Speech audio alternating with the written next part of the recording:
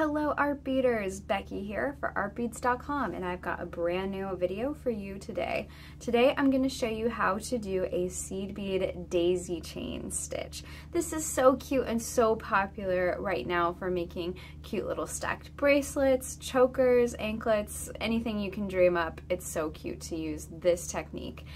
So let's take a look at how to do the daisy chain. Daisy chain is a super cute stitch and it's really easy to accomplish and give your look a really whimsical floral touch. You can use a variety of beads and seed beads to achieve this look. This piece was made using 11/0 and 8/0 round seed beads. I'm working with 8/0 round seed beads today in 3 different colors, and I've got a 4mm prestige crystal pearl for the center of my daisy. So to begin, you're going to add 8 seed beads to your thread. Now these ones over here use 6. That is purely to make the best circle around the center seed bead. So because my center seed bead is a little bit bigger, I'm using 8 today. So 1, 2, 3, 4, 5, 6, 7, 8.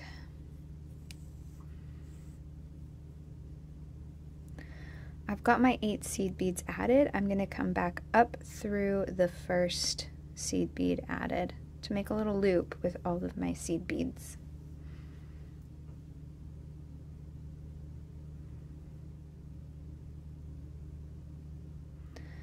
Then I'm going to add my center pearl, which is this beautiful 4mm rose gold prestige crystal pearl. And then I'm going to count 4 seed beads up from where my thread's coming out of and come through that next seed bead.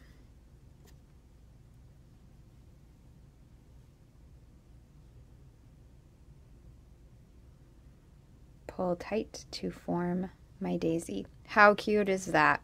So to start the next daisy, usually we add a bead or more between each daisy. I'm adding this cute little freshwater potato pearl between each of my daisies, and I'm alternating the colors just because I think that's a really fun look. And you just keep going with that. So I am going to add a coral daisy next. So pick up 8 seed beads in the coral color. 5, 6, 7, 8.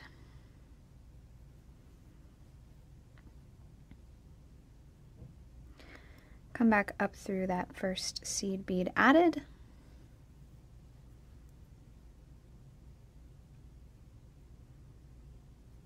Pick up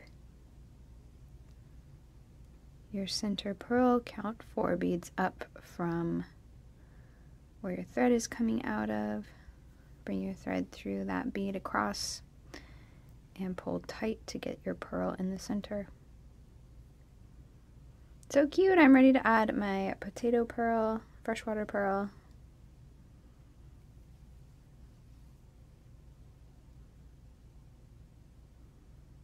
And make my next daisy, which is a pink daisy. 1, 2, 3, 4, 5, 6, 7, 8.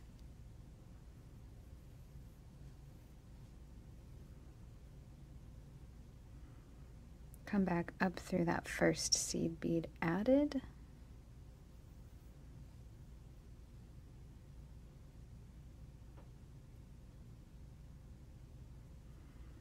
Pick up my center rose gold pearl.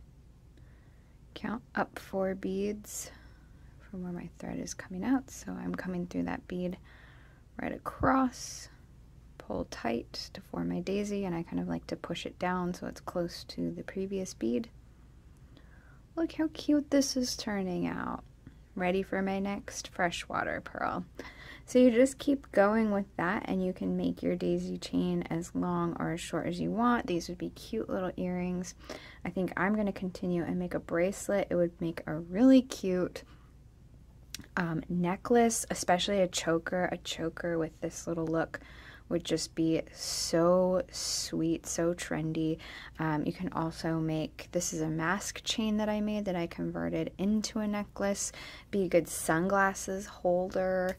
for your summer looks. Just so many cute ways that you can use the daisy chain stitch, and it's super fast and easy, which we love. We love a good fast, easy beading stitch. So really popular stitch right now, super easy to get started with and try. A little tip for knowing which bead is the bead across from where your thread is coming out of. I know that this is the bead I want to bring my center pearl and needle through, because then there will be 3 beads on either side. So I know that's the center bead. So it's 4 beads up from where my thread is coming out of, and that also means that there are 3 beads on either side of that pearl when I add it. Now that might be a different number if you're using 6 seed beads like this daisy chain. You'll have 2 seed beads on either side of your center bead. So that's just a little tip for a good way of remembering where to bring your needle through to complete the daisy. Another great thing about this stitch is if it's feeling like flimsy, like the petals aren't going to stay, you can always reinforce and go back through beads, because this stitch is really done in the round. It's just a bunch of looping to create the daisies. It's really easy to go back through the thread path. So I'm just going to go back through this daisy that I've just created to kind of reinforce and strengthen how the petals lay. And then you can even go back through the other daisies. So I'm going to end on this bottom bead here and go back through that pearl next to it and reinforce the next flower. So super easy to position your thread to different places, go back and reinforce beads if you think that they're not strong enough, if you want to really make sure that your necklace holds up while you wear it, or bracelet, whatever you turn this into. It's always a good idea to reinforce, and you can already see that that daisy looks a lot tighter, a lot stronger, so reinforcing is always a good idea.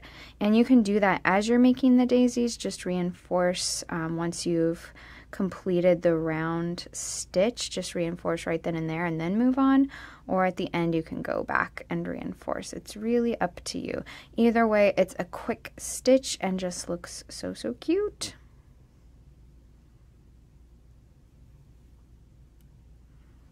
There, another reinforced daisy, and you can tell it really helps the shape. If you're wondering how to finish daisy chain stitches, you can stitch on any components that you like using the thread. Just stitch it right on with the thread. If your bead sizes on your petals have a big enough hole size and you're working with a fine enough gauge jump ring, you can simply slide the jump ring through one of those bead holes and attach your clasps or other connection points in that way. And that's what we did here. The jump rings were small enough to fit through the seed bead holes, so just attach jump rings directly. But you can also stitch on different components if you don't want to use the bead holes with your jump rings, or if you don't have the right size jump rings. So there's lots of different ways to finish your daisy chain projects as well. Thank you guys so much for watching. I hope that this video was helpful. Let me know what technique you'd like to see next. I always appreciate hearing your suggestions and ideas, so make sure to leave a like and a comment. And as always, make sure to subscribe to our channel and hit that bell so you get notified every time a new video is released. Thank you again so much, and I will see you next time. Bye.